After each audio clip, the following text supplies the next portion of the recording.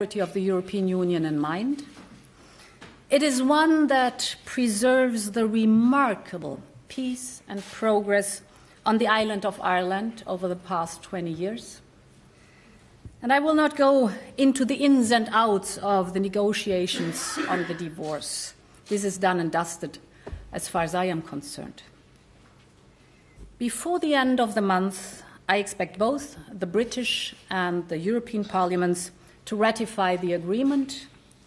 And so in just over 3 weeks, on the 31st of January, the UK will spend its last day as a member state.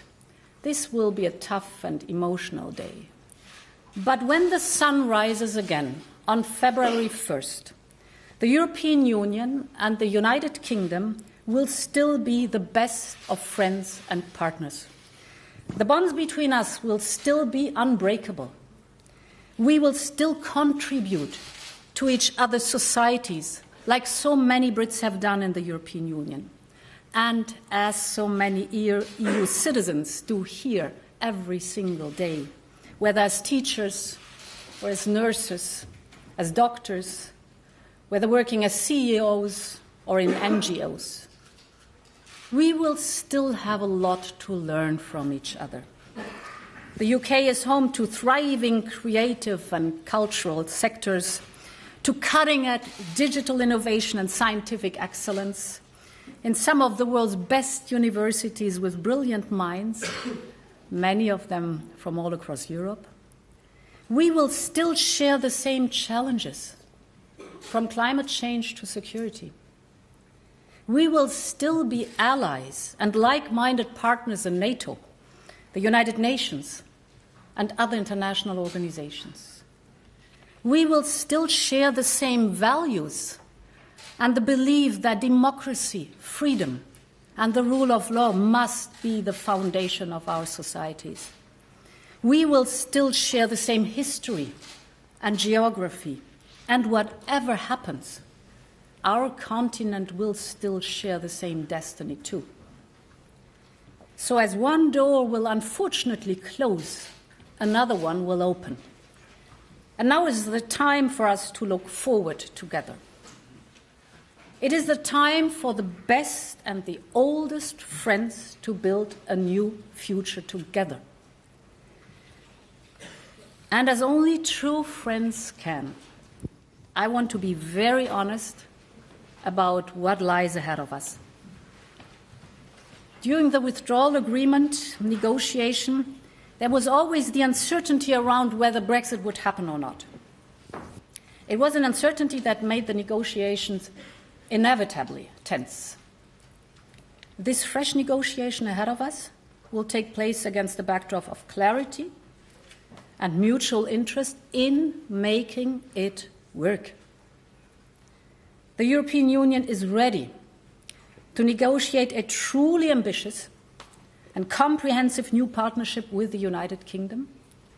We will make as much as we can. We will go as far as we can. But the truth is that our partnership cannot and will not be the same as before. And it cannot and will not be as close as before, because with every choice comes a consequence. With every decision comes a trade-off.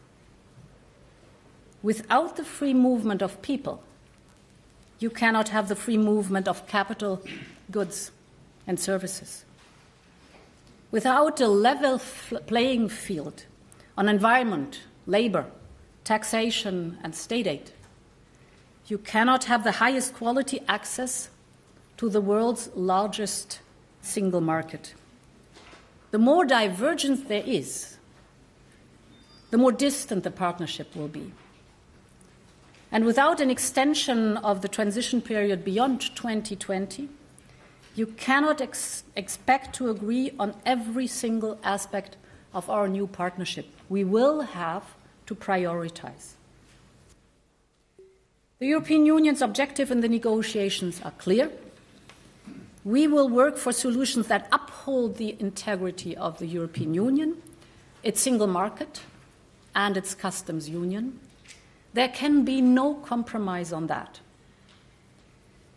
But we are ready to design a new partnership with zero tariffs, zero quotas, zero dumping, a partnership that goes well beyond trade, and it is unprecedented in scope. Everything from climate action to data protection, fisheries, energy, transport, space, financial services, and to security. And we are ready to work day and night to get as much done within the time frame we have. None of this means that it will be easy. But we start this negotiation from a position of certainty, goodwill, shared interests and purpose. And we should be optimistic. We need to be optimistic. We need to be optimistic for those young people leaving school in the next years who want to study and learn abroad. We need to be optimistic, and we need to look to how British and European researchers could work together to find solutions of our most pressing challenges and to develop the new technologies the world does really need. And we must ensure that we continue to work together on upholding peace and security in Europe and around the world.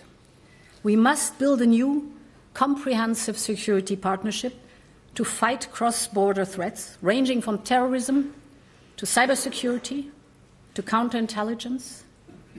Events in recent years in Salisbury, Manchester, London, and all across Europe have underlined the need for us to work together on mutual security. The threat of terrorism is real, and we have to share the necessary information and intelligence between the European Union and the United Kingdom to stop terrorists from crossing borders and attacking our way of life.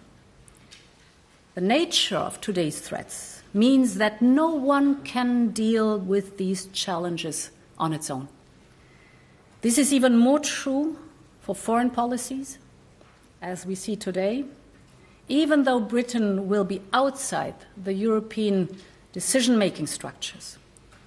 There will be plenty of need for common responses to address foreign, security and development challenges near and far, be it in our immediate neighbourhood in the east and south, or in the Horn of Africa, Sahel, Sub-Saharan Africa, or be it in wider Middle East or different parts of Latin America or Asia.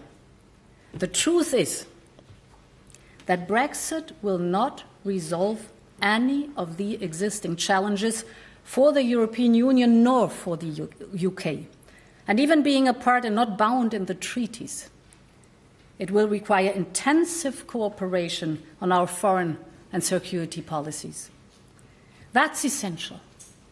That's essential because we share so much experience and because we share so many of the same values.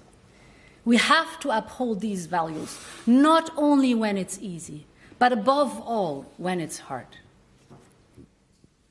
Dear friends, as we embark on this new partnership with the United Kingdom, the European Union must also continue to forge its own path in today's world. One consequence of the Brexit vote has been to strengthen the unity and the faith in Europe as a project for the common good. The truth is that Brexit has highlighted the value of being together in today's ever more unsettled world. It reaffirmed our collective belief that we can do more when we do it together. Individually, the nations of Europe are becoming smaller and less influential on the world scale. In 1950, before the Union was formed, the United Kingdom, Italy, and Germany were among the 10 most populous countries in the world. 1950. Today, only one lifespan later, only one of those is in the top 20. And while Europe's population is set to decline by the end of the century, Africa's alone will grow by more than 3 billion. At the same time, new economies are emerging, and old partners are retreating back to their own path, and we face change and new challenges ahead of us. Climate change, for example. If there is one area where the world needs our leadership, it is on protecting our climate. It is existential for Europe and for the whole world. Last month, we launched the European Green Deal. The European Green Deal is not only about emissions, it's also about emissions, but not only about emissions. It's about boosting innovation. It's about clean technologies. It's about green financing. It's about quality food. It's about modern mobility. The European Green Deal is our new growth strategy, and it will create new businesses and markets in Europe and across the world. The novelty and the difference is that we will and can foster a growth model that is not consuming or extracting, but one that gives back more to the planet than it takes away from the planet. Great Britain is as dedicated as the European Union when it comes to addressing climate change and taking global leadership. A whole continent has to mobilize, and the whole world needs to be part of this transformation. The European Green Deal won't happen overnight, and it will be demanding, and no country can hope to handle climate change alone. But if this is the right thing to do, and if we do it together, we can lead the change. Dear students, over the next months and years, we will have to loosen some of the threads which have been carefully stitched together between the European Union and the United Kingdom over 5 decades. And as we do so, we will have to work hard to weave together a new way forward. I say this because Brexit does not only mark the end of something. On the contrary, it also marks a new phase in an enduring partnership and friendship. It will be a partnership for your generation, and I count on you all to make it a success. You can choose collaboration over isolation. You can shape your continent's destiny. You can hold your governments accountable. You can refuse to be satisfied with the status quo. And you can turn things into how they should be. I know the last few years have been difficult and divisive. I hope that by being constructive and ambitious in the upcoming negotiation, we can all move forward together.